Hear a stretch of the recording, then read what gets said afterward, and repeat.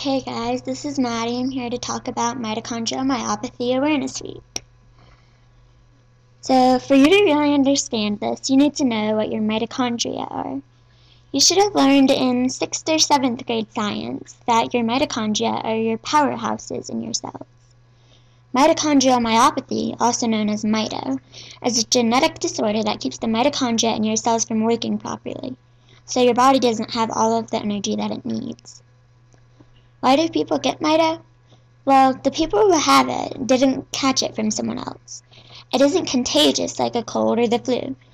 You can't catch it from anyone else. It's just not physically possible. Mito is a genetic disorder. That means it is passed on through your family. Usually through your mom. I like to tease my mom about how she gave me my mito. Is there a cure? No, there is not. Not yet, anyways. However, there are many scientists and doctors working on finding a cure, and until then, there are many vitamins, supplements, and medicines for people to take so that they can have more energy and keep their mito from getting worse. Other ways that I work on conserving energy are using my wheelchair, checking my temperature and blood pressure, and trying not to run around and get too excited all the time.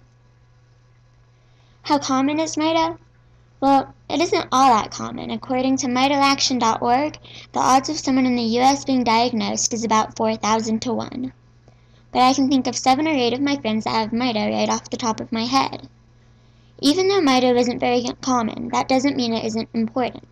Instead, we should think about it even more and try harder to find a cure for the few people who actually have the disease.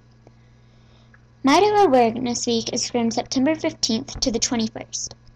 The whole point of the week is to, you guessed it, spread awareness of mito.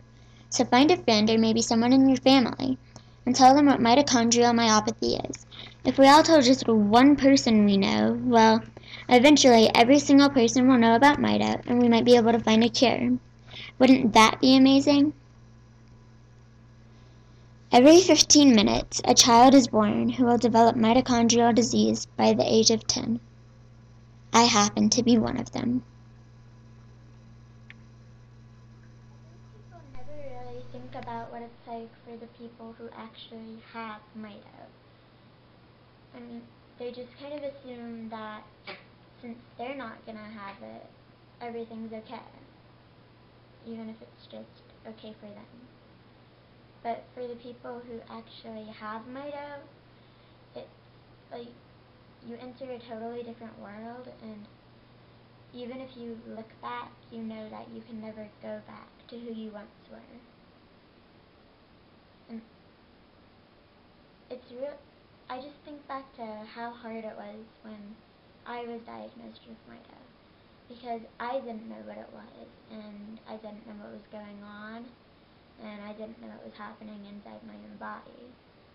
And it was kind of scary just to think that all this was happening and I didn't know why.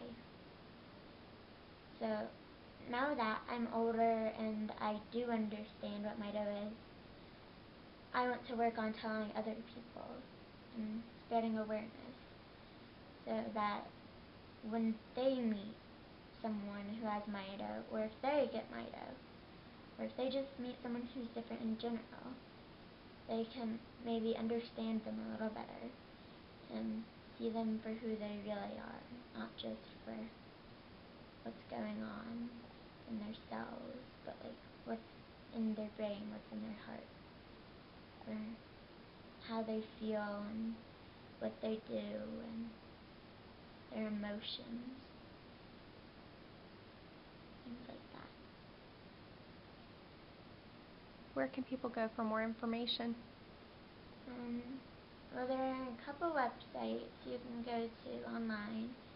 There's mitoaction.org, and there's umdf.org, and then there's also a Facebook page. It's www.facebook.com/mitoawarenessweek.